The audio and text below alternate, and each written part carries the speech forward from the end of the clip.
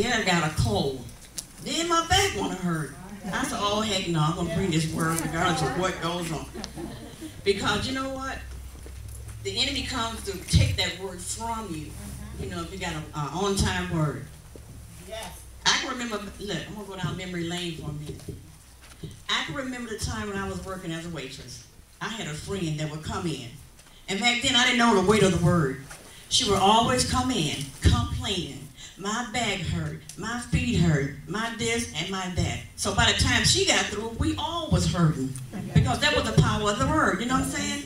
And so it got to the point where when we see her coming, we would go the opposite direction. Because we didn't want to hear no negativism coming out of her mouth.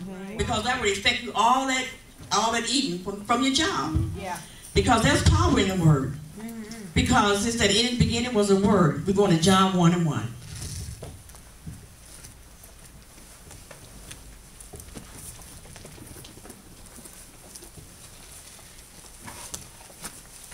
It says, in the beginning was a word. The word was God. The word was with God. And the word was God. So that tells me that was Jesus. In order for that word, Jesus Christ, to come to earth, this had to happen. He had to find a virgin to give birth to the word, who is Jesus Christ. He couldn't just get anybody. He had to have a virgin that was pure. So when the word came to the world, it was a pure word. It wasn't tainted at all. It came straight from the crown, from the throne room. And this is why we have to do our everyday life with the word of God. We cannot waver. We have to stand on the word of God. Because Luke 8:11 said, the word of God is Jesus Christ. He's a seed. And in order to have a word planted, it has to be planted by God. And we're going to go to Luke 8:22. You remember those bad boys that was on the ship with Jesus? Remember them? His disciples?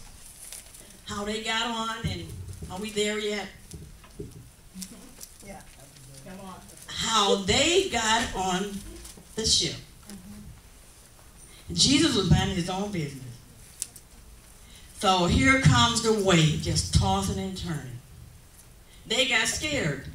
They was wondering, okay, why is he over there asleep, calm, and we over here fearful? Yeah. See, they didn't know that was the word that was sleep. You know what I'm saying? Okay. So once he spoke the word, it became calm. Yeah.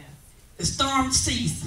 They did not realize that they had the word with him, with them. So they should not be afraid of that word, because he had the power to stop anything. So he said, peace be still. And there was peace.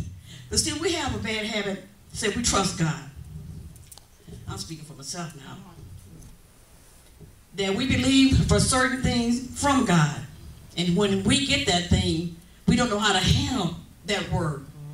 When we get a prophetic word, we had to take that word, meditate on it. We had to take that word and speak it back to ourselves. We had to do like David did. David looked in the mirror and encouraged his own self with the word of God. So that's what we have to do as an individual.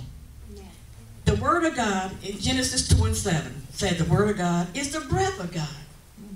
What that tells you. It is his breath. So if he took that word, blew into man, and made him a living being. So what do you think that his word would do for us? He can blow on us. He can resurrect us with the word of God. All you got to do is believe what the word says. And how do you think the world was put in existence? The world was formed by the word of God. Genesis 1:3 said, and God said, let there be light, and there was light. Let there be light, and there was light. Genesis 1:6 said, God said, let there be firmament. He divided the water from the earth. And that's the power of the word. We have the same power. He gave us that power. He gave us that power. We have to stand on what the word of God says. And 2 Timothy 2:9 talks about the word of God being bound. Moffett translation means it will accomplish whatever it says. We have to believe in that. We have to speak that word in and out of season. No matter what time, how hard it looks, we have to still stand on the word of God. Even though we may be wavering like this, like a palm tree, wavering back and forth, but we still have that word to hold us up. And Hebrews 4:12 said the word of God is living and powerful and sharper than any two-edged sword, piercing to the dividing asunder of spirit and joints and marrows.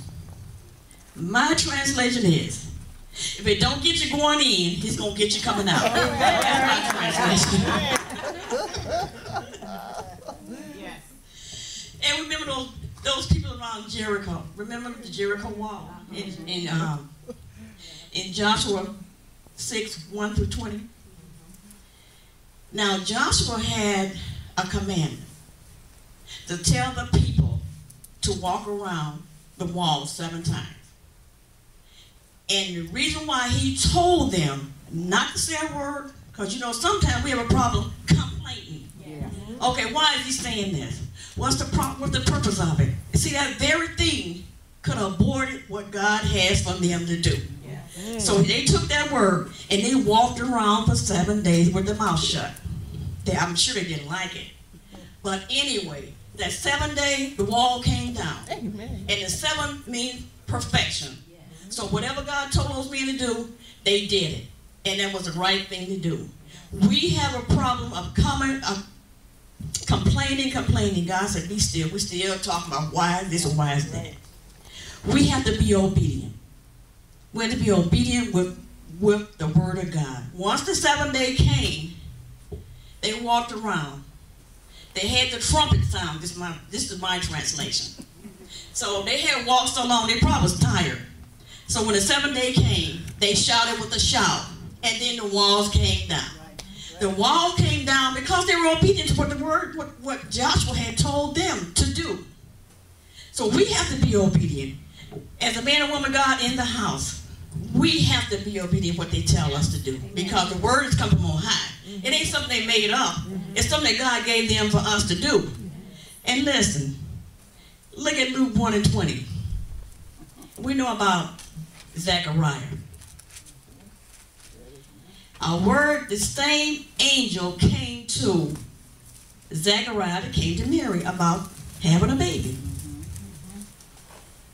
And Mary responded with, whatever the Lord says, that's what she's going to do. And she know that word is going to come to pass. But Zechariah, he had this going on about his mouth going, blah, blah, blah, blah, blah, how we do. So what the angels did, they shut his mouth up. Because if they hadn't, he would have went and told everybody in town that was going on. So in order for them not to abort that word, he had to have his mouth shut up. Sometimes we need to put a bridle on our mouth at times. All of us. I'm speaking from myself now. Because whatever God has for us, we can abort that promise by our negativity that's coming out of our mouth. So we have to watch what we're saying.